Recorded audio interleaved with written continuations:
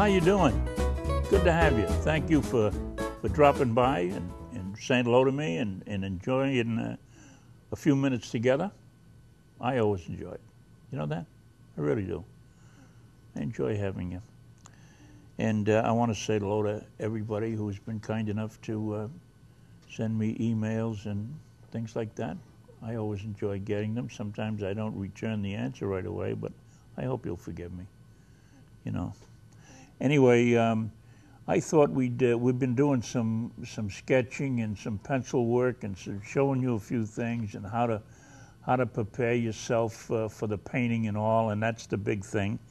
And a lot of people say, well, I can't draw, and I'm saying that's a bunch of hooey. You can draw if you want to. All it takes is practice. It's just like, you know, anything else. If you practice enough, you're gonna do okay.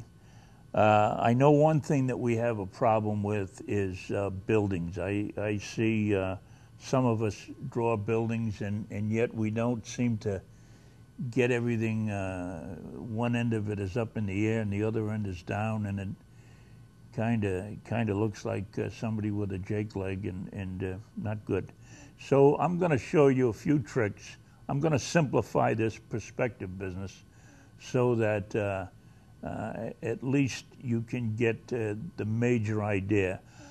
And let me mention this: I don't go with these vanishing points and this vanishing point goes here and this one goes here and this one goes there, and you know that would drive me right up the wall. You know, by the time I get all the vanishing points in, I don't want to know nothing. You understand me? I don't want to know a thing. I've lost interest in what I'm doing. So I'm going to make it simple for you. And I know that bothers you because I see it in my classes. You know there's something wrong, you just don't know what to do. So let's do a couple of simple little things. And one of them is going to be just a little simple rooftop. And then we're going to add.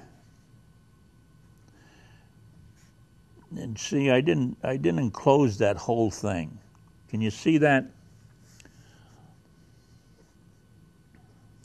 And so when I put this back edge of the roof on, the front of the roof has got to be the same direction. It can't be over here and it can't be over there. It's got to be the same direction. Now, and it's the same here. This is the highest point of the building. And as the building goes away, this probably should be the same because it's a side view, but I'm going to leave it just slightly lower. That gives it just a little bit more character. And as you know, you've been traveling around to see these old barns and old weathered buildings. And there's something about them that's just so much character and fun to watch and that type of thing. So what I want to do is just, and then I'm going to put the roof line, say the bottom of the edge of the roof, say right there. Okay, now I'm going to look at this at a 3/4 view, so that means that this side of the building has got to come at least to here or slightly lower. It can't stop up here unless the building is going to extend out, say. But if it's a freestanding building, this roof line, and that's the eave, and that's going to come right there. Okay? Can you dig that?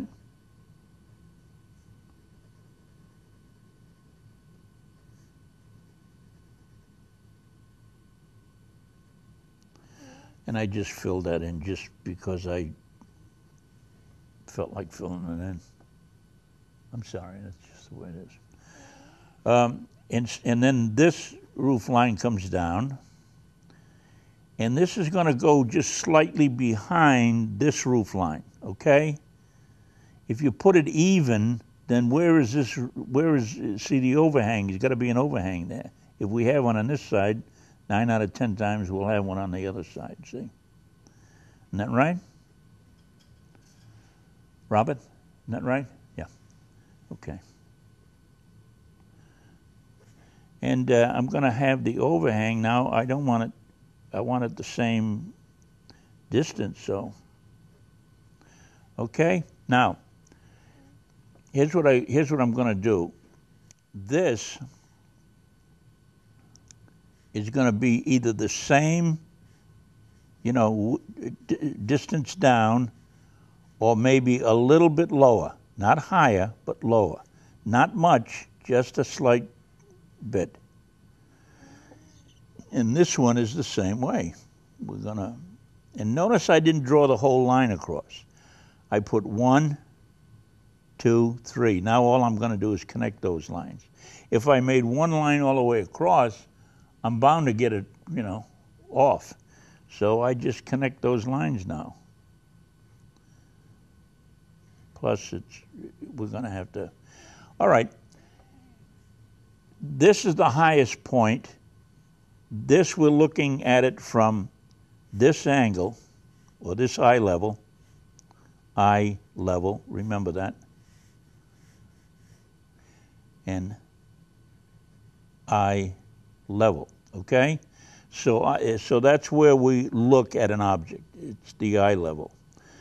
And so anything above this eye level line, we're going to see underneath, right? Anything below this, we're going to see head on, or it's going to be below it. Below the, we're going to see on top of it, which means it's below the eye level.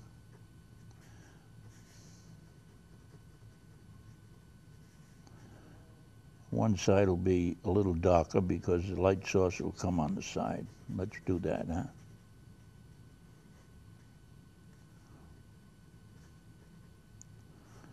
And then the shadow underneath the eave. And the shadow underneath the eave depends on the time of day and how bright the light source is and how wide or how the distance in the eave. If the eave is a big eave and it's a wide one, then you're going to cast a lot more shadow.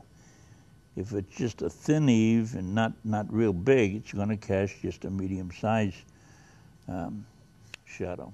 And there might be just maybe some phone poles or something in here that, and maybe there's a window here. Notice I'm not fooling too much with the,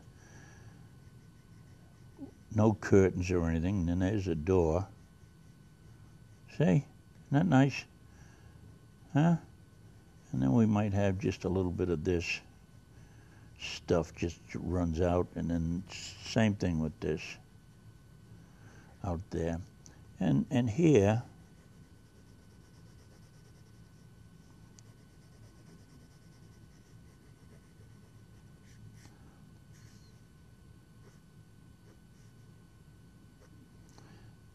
now here's where we get whacked also. Some of us leave this roof all the same value. Well, sometimes it works and sometimes it doesn't. But from there to there, this and this have got to be the same angle. Okay? Have you got that? Good.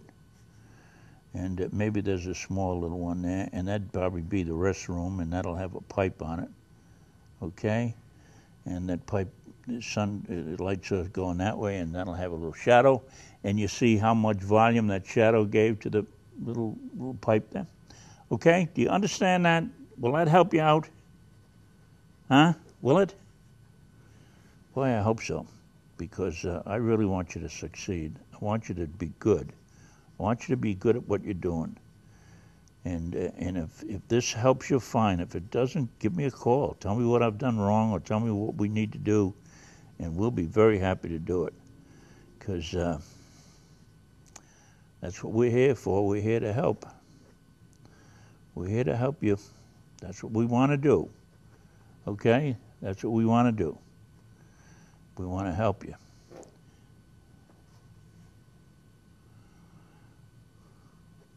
There we are. A little telephone pole there. Well, I hope this has helped you. I'm awfully glad to be with you. It's always nice to have you here at the studio. We'll talk to you later. Send me an email. Say hello to me. Glad to have you. Thank you for being here.